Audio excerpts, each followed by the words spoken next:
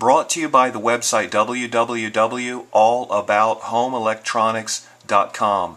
For more information on this topic or other topics pertaining to home electronics, visit the website by clicking the link located directly below this video. With the iPad2, you want to go to the Settings app and click on it, and then you want to look here on the left and select Wi-Fi. Make sure it's turned on, and then where it says choose network, if you're entering a new network, in other words you want to connect to a network and you want to input the new information for that new network, click on Other. And here it's going to ask you to input your network name and your security. Now here's what the network name actually means. When you set your network up, when you set your wireless computer router up, your Wi-Fi router up, typically a custom name is input into the settings field of that router. So that's your Wi-Fi name. If you're at your home, your wireless router has a name. Now in this particular situation, the name of the router is just called Linksys. Linksys in this case is the manufacturer of this particular router. And Linksys gives what's called a default router name from the factory, and in this case it was never changed. So that was the name of the network was called Linksys. But in most cases the name of the network is a custom name, and so you would need to put it in that field, and in many cases that name is going to be case sensitive. So if the name was input all caps, make sure you match it here all caps. If it was half caps and half lowercase, again match it letter for letter here. If your router is case sensitive, which many are because it's more secure, you must match the case sensitivity in the name. The next thing you want to do is click on security. Now basically you have one of a few security options here. One option is no security, which means that anybody who wants to access your computer network and your computers or other internet connected devices, you know, if they know what they're doing, they can.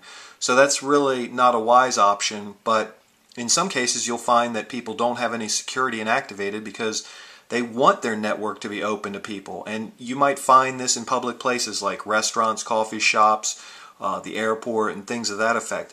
Now typically today in current times, and we're talking year 2012, WEP, W-E-P, that's the most common form of security encryption. And then of course you have WPA, WPA2, and then these other options down here at the bottom of the list. But you need to know what type of security, if any, has been put into your router, because if you don't know and you select the wrong security option here, then you're still not going to be able to access the internet through your router. Now of course, if there is no security option, then really it's not going to matter because your iPads just should automatically connect to the internet. But in this case, now where would you find this information? In other words, how would you know what type of security your router has if you don't really know? Well, one option, and I don't necessarily recommend this, you could go through the process of elimination until you figure it out, but that could be very frustrating and very time consuming, but it is an option and it does work. But in many cases, if it's a current router, WEP is going to be the way to go. WPA and WPA2, those are a little more dated security encryption methods, and some hackers all across the world have pretty much figured out the holes. So WEP is the tightest way to go. So we come back down to this field after we've selected WEP, and now you would type in your password. Again, make sure it's case sensitive, that it matches. You know, sometimes people don't put a password in. Sometimes the password is just password. But make sure your case sensitivity matches. When you're done, when you're done with that information, just click the join button right here, and look at the top, and it'll say it's joining, and it's going to tell you whether you're successful or not.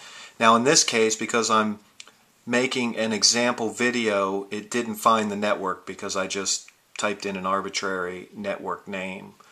But we could go back, select this one here, and then the network is back on. Brought to you by the website www.allabouthomeenelectronics.com. For more information on this topic or other topics pertaining to home electronics, visit the website by clicking the link located directly below this video.